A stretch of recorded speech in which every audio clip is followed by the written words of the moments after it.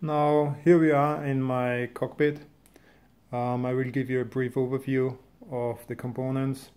Obviously there's a wheelbase. At the moment it's a FANATEC DD2. It's going to be changed to a Simucube Ultimate soon, but for different reasons. I will make a different video about why I'm going to change that.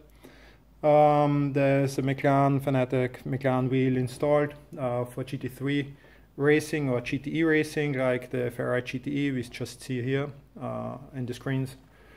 I do have two other wheels at the moment. One is a Formula Black and the BMW GT2 rim, which I use for different series and cars. Obviously the mandatory cup holders, two of them, because we do endurance races and sometimes I have 4-hour stints, so I need some liquids here. My poison is gin tonics, if it's allowed. There's a tablet mounted right beneath the screens showing the timings from GRT. Very helpful to get an overview of the times and who is around.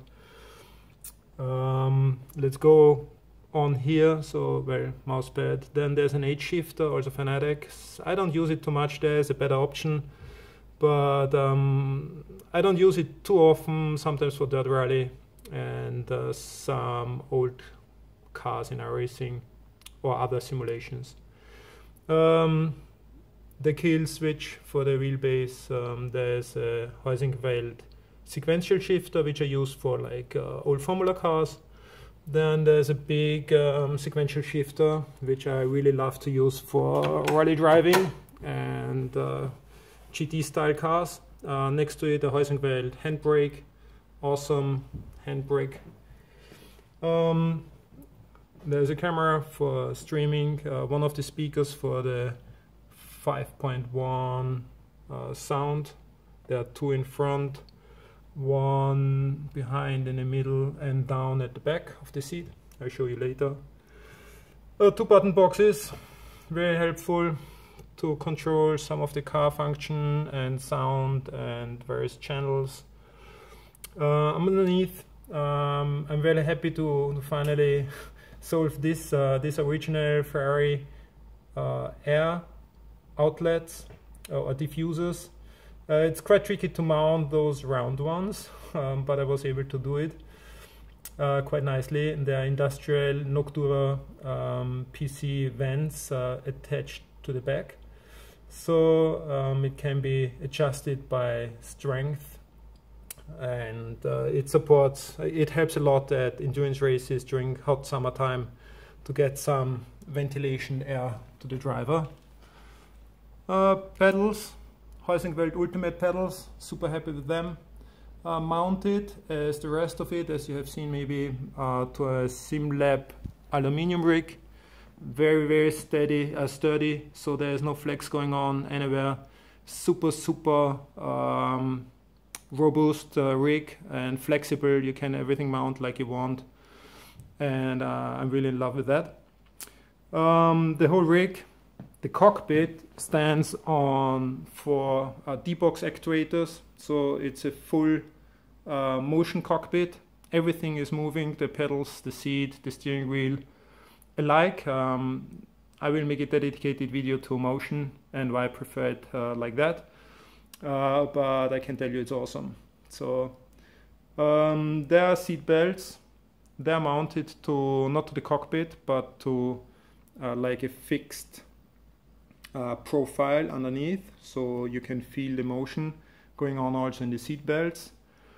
The seat is an original RECARO car seat, so none of these fancy race car bucket seats, but a very comfortable, high quality sports seat. I really like it a lot.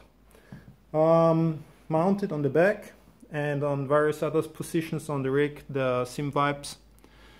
8 of them in total underneath the pedals. You might see them right there, 2 of them. I have to say they are not too much helpful if you mount them directly to a alu profile like this, because there's hardly any vibration going on. It's too strong. But on the seat it's awesome.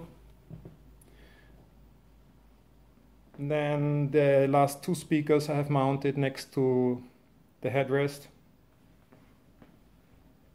And then there's a GoPro attached here for like a mixed reality view of the cockpit and the simulation. So this is what you see when I stream. I think this is by far the most interesting view you can have for streaming. So you actually see what the driver I'm doing here on the real cockpit, as well as the view of this simulation. In this case, the triple screen view. So you see from the left rear mirror over the front of the car to the right rear mirror, like everything what's going on left and right from the car. And you see that everything is kind of black in the background. This is because I covered the whole thing in, let's see if I can show you this.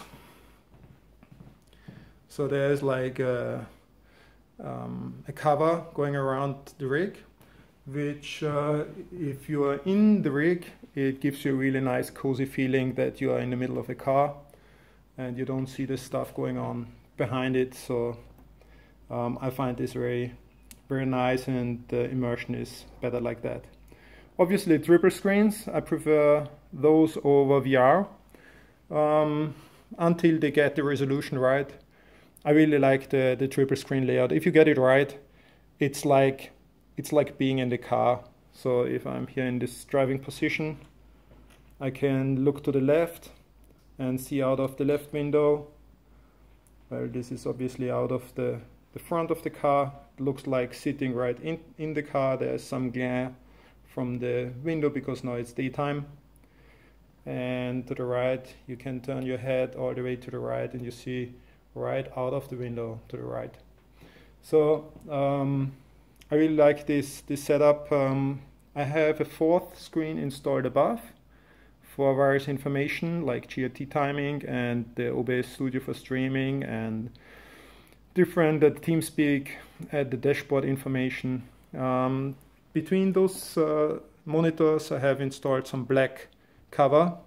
So when I sit here in the cockpit, when I'm racing, normally I can switch off the fourth monitor. I've bound a little tool to a joystick button here of the button box, and then the fourth screen is off. And it's really like sitting in a car. There's nothing disturbing above it.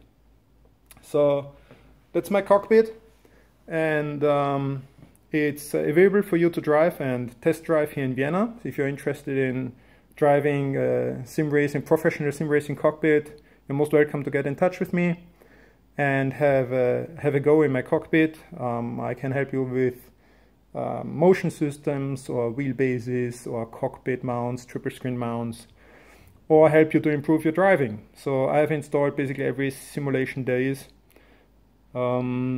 and use most of them for different reasons. Most of the time iRacing, but I have most of the others as well. Playing dirt rally with emotion is awesome, so you can have a lot of fun here.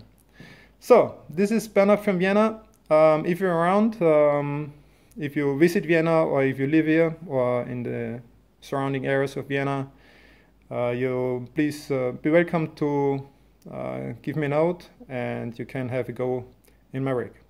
Would be nice to see you. And I will continue with detailed videos of various parts of the rig, going into the details of why it's like that. See you, have a good race, bye.